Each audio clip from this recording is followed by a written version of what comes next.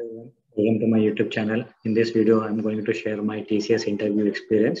So I got a notification in Naukri that there was a Tableau developer position available for which I have applied. After that, I got a call from the recruiter asking me what kind of roles I have done, what is the experience that I have, and how much of years of experience I got in Tableau and any other BI tools knowledge do I have.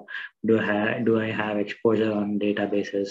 So they took there was a telephonic discussion which went on for like 15 to 20 minutes, after which they shortlisted me.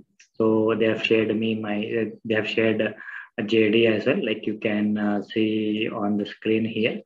So this was a JD that was shared. So they were looking for a guy who has knowledge on Tableau, who has the ability to handle the project independently.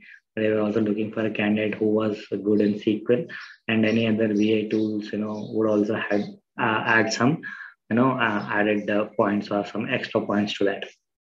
Okay, so I got shortlisted for the second round where the technical questions were asked, and I'll share that detailed video where I have answered all the questions that were asked in Tableau. So if you're going for an interview, please do watch that video. I'm pretty much sure that you will learn at least something from that video. Okay, so hope you like this video. Please like, share, and subscribe. Thank you. Have a good day. Bye bye.